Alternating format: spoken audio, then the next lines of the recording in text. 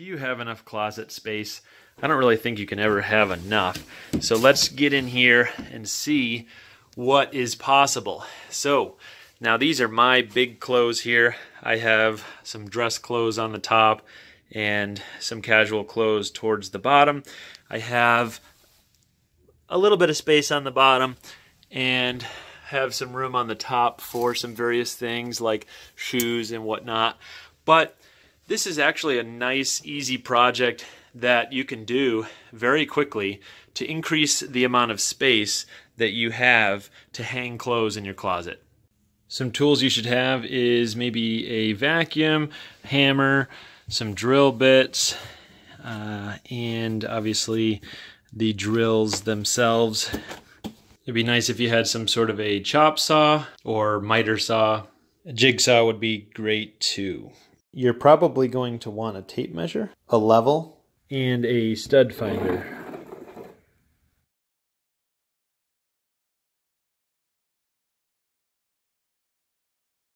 I already have most of the stuff I need for the job, but I will need some construction screws. I'm going to go with the 2-inch number 2 Phillip drive.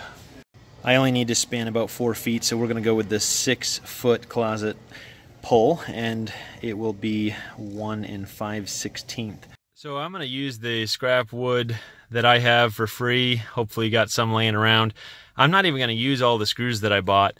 As you can see, for about 10 bucks, that's all this project is, and you might even have an extra closet bar or some sort of dowel rod laying around as well. So we're talking about 10 bucks or less, as long as you have the tools like the hole saw and the drill and the saws and stuff like that.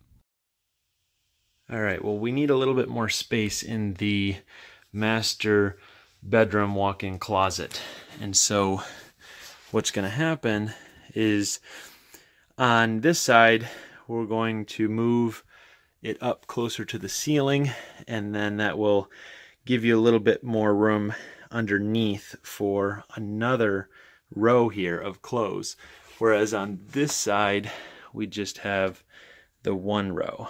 So, and we also have the entrance to the attic up here. So I don't want to mess around with moving this side up. But over here, we definitely should have room for 2 rows.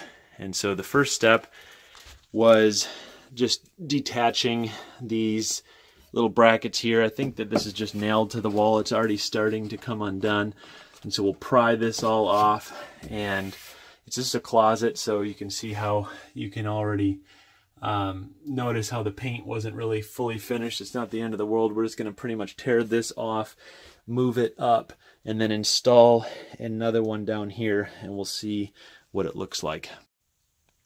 This is actually pretty easy to peel off. I can see why it was already starting to kind of come out. It was just nailed to the drywall there. And then here, same thing. Probably just take it off. Yep. It unfortunately did a little bit of damage here, but nothing that you can't fix. And then over here, we'll probably have to use a pry bar for that one. As you're prying to get that board off, be careful, because you might actually end up marring this a little bit. This is actually not bad at all, but if you're not careful, you may end up, like if you're using a hammer or a pry bar, just punching right through this drywall if you're not up against a stud. So just be careful not to pry too hard on the drywall. The drywall will break. So we unscrewed that bracket and just hammered out the nails here, and we're probably going to pull those out and just use some screws. What I think I'm going to do is take just what I need here of this board, probably right here, and just cut this off and use the rest of this for the other dowel rod, for the other rack. That way I don't have to use any of my own wood or go buy any wood, and it's simple. So let's cut these right around 15 inches, and then we'll use the rest. Alright, so that's pretty much where I want it. And so we will cut that.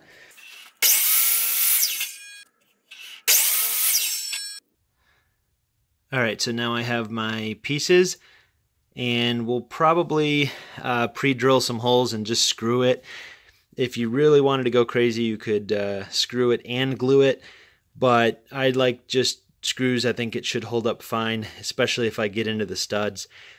And also that allows me to move it around in the future if I want to, a lot easier than trying to rip glue off the wall. These pieces over here are already designed to fit the dowel in there.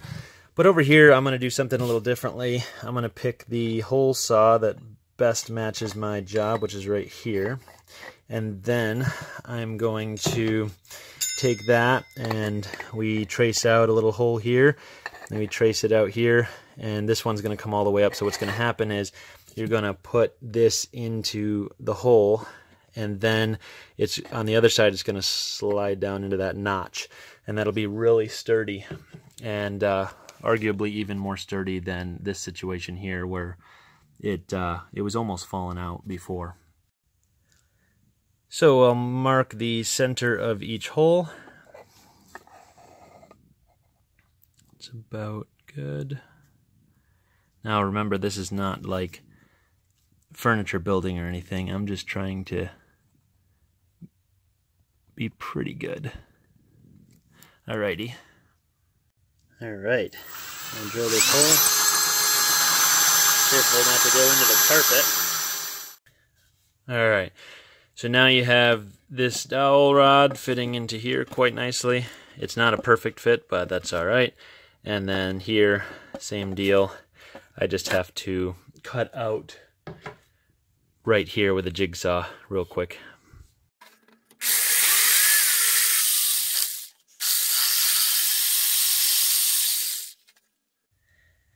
I'm going to pre-drill here just to avoid splitting and also to make my job a little easier when I go to put the screws in. Now I'm not really trying all that much to get into the studs, so it doesn't really matter where I put these. There's that one, and then I'll put one over here. And that's all you really need. So I pre-drilled everything, especially when you get close to the edge. That's really where you need to worry about pre-drilling, because if you try to just put a screw in there, it will most likely split the wood. And so you try to avoid that. I also have one drilled here in the middle, and then over here these ones are going to get 3 screws, and also this will have 3 because this will be holding up the shelf, whereas these guys don't really need as much. It's just going to be holding up the weight of some clothes. Not a big deal. I'll probably just put 2 screws on each of them. And then also to show you as an option, you can see how they did put some glue on the back last time. Here are the pieces that are pre-drilled with the screws in them. I'm using 2-inch construction screws, and the hardest part is going to be figuring out how to put them so that everything is level. It's nice if you have one of these portable vacuums so that you can clean up after yourself. So what you can do is measure from the ceiling to where about you want it, and you have to remember that you need room for 2 sets of clothes. So maybe take a shirt on a hanger, and then figure out about where you want it up here, and then about where you want it down here, so that you have enough space so that the top row of clothes is not hanging too far down. So what I would do is figure out how you want it, and then measure down from the ceiling. That'll give you, put some marks, it'll give you a roundabout idea of where you want it, and then as you hang it, just have a level with you, and then make it level. It'll at least be parallel with the ceiling, if nothing else, but I like to make it level. So the other option is that you have your wife hold it for you at exactly the height that you want it at, or that she wants it at, and that way you don't have to measure at all. We'll just put a level on top of here, and we need you to drop it down. Drop it down, keep going, go down farther, go, go, go, go, keep going, and right about there. So that's one way to do it. All right, so that is on there, and that is Very, very sturdy. This is not going anywhere. You can see how it did crack just a little bit, even though I did do the pre-drilling. So that's what I'm talking about. Just be careful. One thing I could have also done is done a little bit of countersinking with a countersink bit, and then that would have prevented that altogether. But I'm really not worried about it. It's not structural. It'll hold everything I need.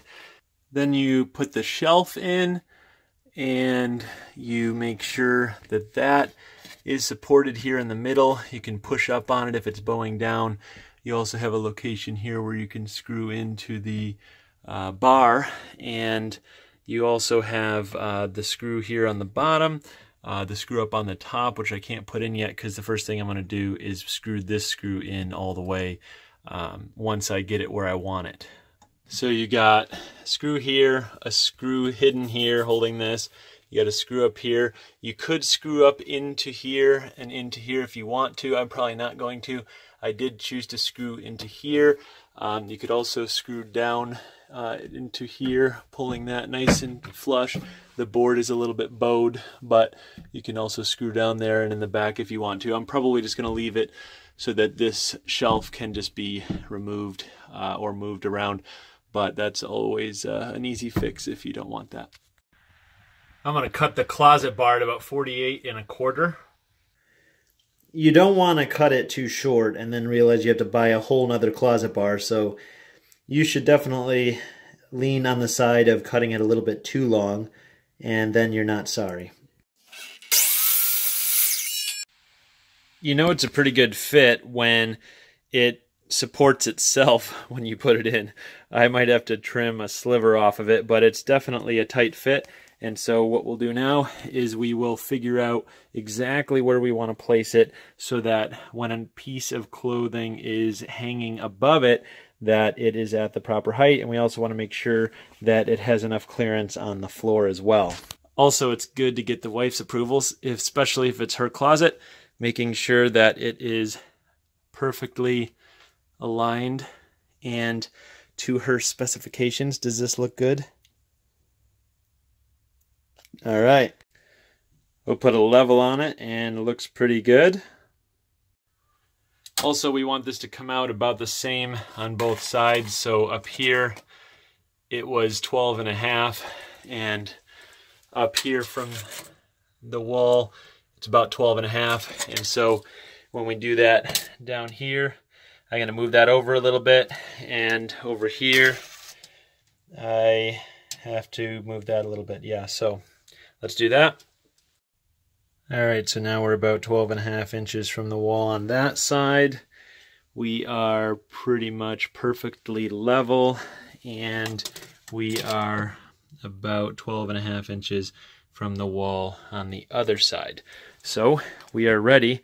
Shouldn't be that hard to figure out how to screw this stuff in, considering it's already pretty much supporting itself. All right, so we have it attached here with 2 screws, and we have it attached over here with 2 screws. If you want to remove it, you can just push up here, and this will pop out, and then it'll pop out of the other side. So, should be plenty of room now to hang things. We can test it with a few shirts and whatnot. So you got this shirt here.